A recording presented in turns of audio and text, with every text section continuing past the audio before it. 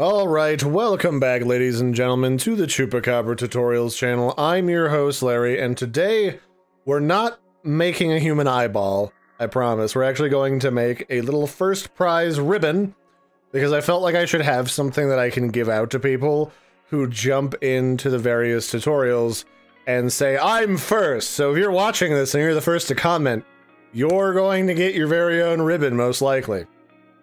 So the first thing we need to do is make a new document that isn't a blind ghoul eye. This is for a different project. So we're gonna go to File, and we're gonna hit New.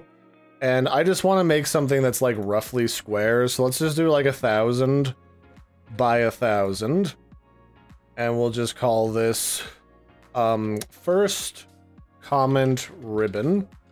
And then I'll just hit Create. I like to have the background content just be transparent, RGB, 8-bit, 72 pixels per inch sounds great.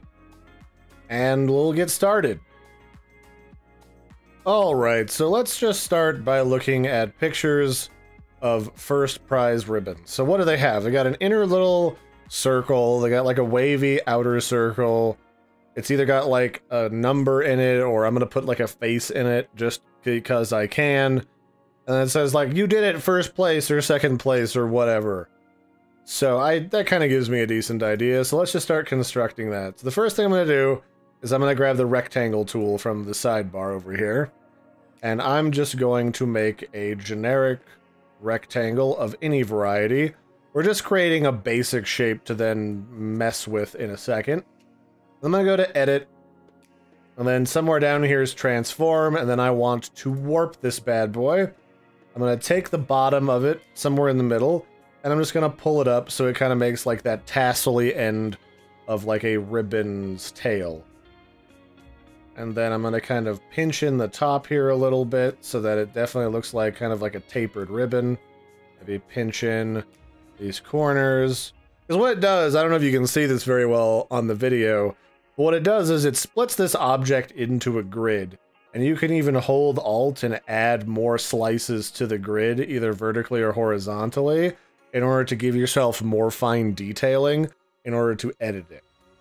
And then once we're ready for it, you can hit the checkbox up at the top of the screen here to commit to this change, or I'm just going to hit Enter if it wants to, you know, behave itself. And now we have the tassel that will be the basis for our, like, shape. The next thing I need to do is I want this to be kind of branded to the channel, and I've got that wallpaper I used for myself that I created forever ago. So I want to get this wallpaper. I'm going to open this inside of Photoshop. So we're going to go to Open with Adobe Photoshop. And what this is going to allow me to do is I'm going to copy this shape, and then I'm going to paste it inside of that object like looking through a window, if that makes sense. So we're going to hit Control A, and then Control C to copy it. Then back over here, I'm going to hold Control. I'm going to click on this little preview window over here in the Layers panel. And then that's going to allow me to hold Control, Shift, Alt, and then hit V. And that's going to paste this large wallpaper inside of a new layer that's already had a little mask put over it, so that it's like I'm looking through a mirror when I go to edit this massive shape by hitting Control T. So now I can create the different panels of our ribbon.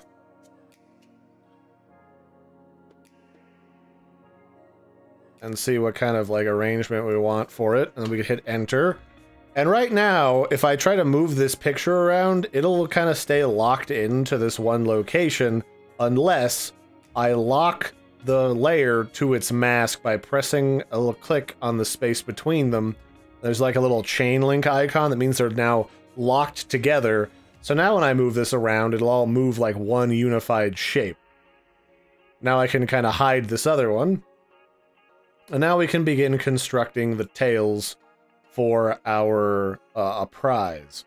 So I'm gonna put this over here. I'm gonna make one copy off to this side. I'm going to make another copy over here.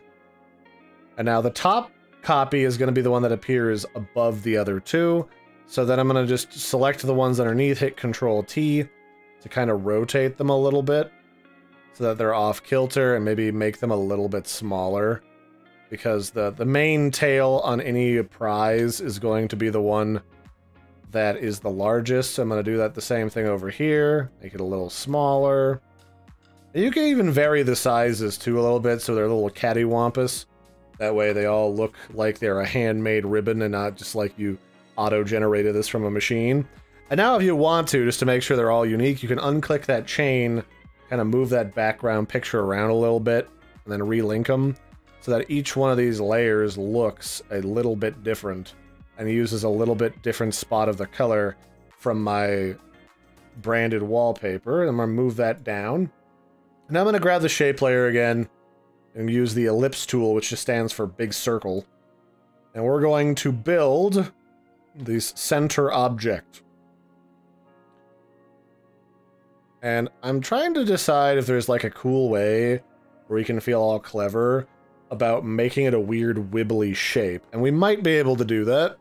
But I'm just going to hit Control-J to duplicate this, and then I'm going to select Fill and change it to like a white color so that we can tell them apart. And I'm going to make that a little bit smaller than our base so that it looks like it's kind of embedded like a medallion. And from here, I'm going to do a couple things. The first thing is I'm going to select this and paste in this wallpaper again, because that's going to be our background basis for everything. And then I'm going to make this reasonably small so you can make out a lot of details in the edges. There we go. Hit enter. I can turn off or delete this other ellipsis under here and lock that. And if I put this back, now I can do one of two things. I can put like a picture in here. Like if somebody comments and I want to say like this is the award for you being the first commenter, I can put their username in here. Not their username, but like their user profile picture. Or I can just make like a generic award picture. Let's see. What happens if I look up like a meme face? What kind of... the anime O face. It gets me every time. What would be an appropriate derpy face for being an award winner? I guess I could technically just use a different one every time if I really wanted to. That would definitely be an option. Oh, what sounds good? Who watermarked a stock photo of a meme that they didn't make? Who does that? Oh, iStock, of course. Why did I even question?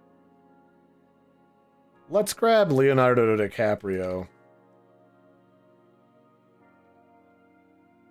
Leonardo DiCaprio meme face. Beautiful. And then let's see if we can't find an HD version. Large. It gave me literally the same picture. That's fine. Copy that. Then I'll select this, and we'll just paste this in here. Oh yeah, it's all coming together. And if I really wanted to, we could also... Let's go to... Filter, Camera Raw.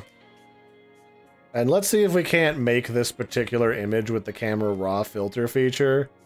Let's see if we can't, like, make it look a little less yellowed out. What does auto do on this? Oh, no, that's not what I want at all. Okay, we need more specific adjustments for that. Let's go to Adjustments. Let's go to Channel Mixer. Let's turn this off. Disable that layers, mask, go back here. So let's tie this to this layer first off. And then let's start with...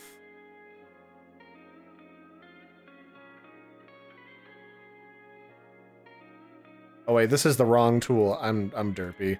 I'm confusing this for the color balance tool. Herp derp. Alright, so what we want is we want to start on like the shadow portions. And we'll start to tweak it so that these different pieces look like we're making him look like he's not washed with like a yellow color. Which might require us to start with the midtones first. And there's a couple different ways that you can remove washed out color. We could even use a color filter, which is this little picture of a camera with a little circle in the bottom right corner. This is what's called a photo filter. It just kind of slaps a color over top of this image to try to be like the counteracting of like really warm red orange tones in a like, say you're in a log cabin, naked logs kind of have that orangey earthy tone, and when you take a picture in that setting, everything kind of looks like it's covered in pee, and that looks terrible in pictures, so they've made cooling filters to try to remove some of that. And you can kind of play around with a couple of these to get that effect. I just want to remove a little bit of it to see better skin tone. And then we'll use one of these adjustment layers to kind of brighten up the scene a little bit.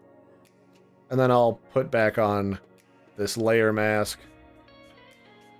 Boom. That actually looks pretty decent. And then just so this doesn't get cattywampus and wander off, we'll put those all in a folder. The Leonardo folder. And that's actually looking pretty cool. We can now literally select everything. And we can be like, you did it, you won. You won, son. Let's actually put some text on this too. Let's be like, new layer.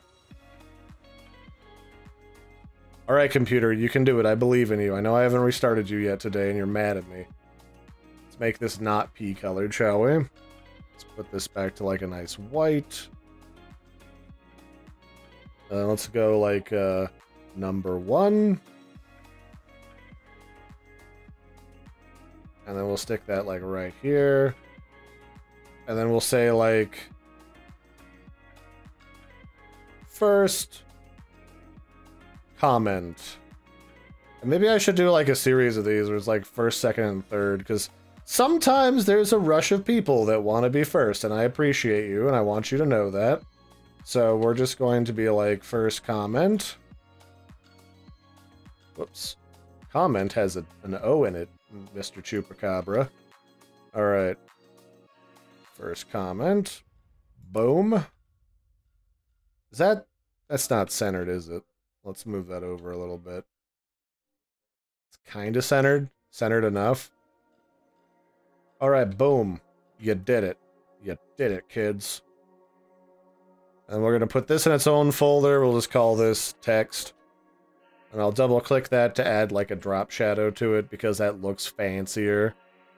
Boom. And then we'll put... I guess we could just throw like all of these in like an overarching folder. And then we could just be like bing bang boom, put a drop shadow on that. You can't really see it that well on like just an empty background, but it's got a slight little drop shadow, which makes everything really nice. So that looks pretty good. We could even, if we wanted to, go to the Leonardo folder, slap a drop shadow on that as well. Whoops, I don't want outer glow, I want drop shadow. So then it kind of gives it a dimension. Like it's popping out of the ribbon to give it kind of like some 3D dimension. Oh, I guess I could try and turn this into like a shape. What could I do to wibble wobble this around? Filter. We could do like a blur. Oh wait, no, distort might have what we want. We want like a ripple effect around the edges to say like this is made out of ribbon material. Boom. That maybe was a little too much. Sometimes it's hard to tell with these different effects what's going to happen. So we'll ripple that, and then let's put that down to like half.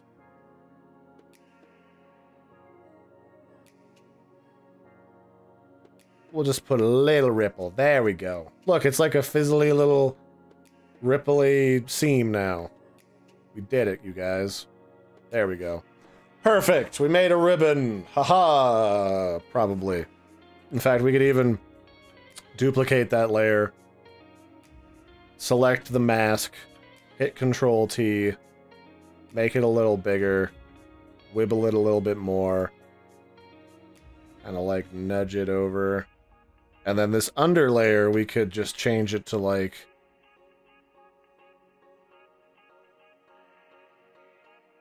And then we can hit Control-U to change the color, and we could kind of like make that like a purple-ier color. So it's got like some difference to it. And then we could even kind of swizzle this so that it shows up a little better. Boom. That actually kind of looks a little bit neat. Yeah, I'm gonna roll with that. That looks pretty decent.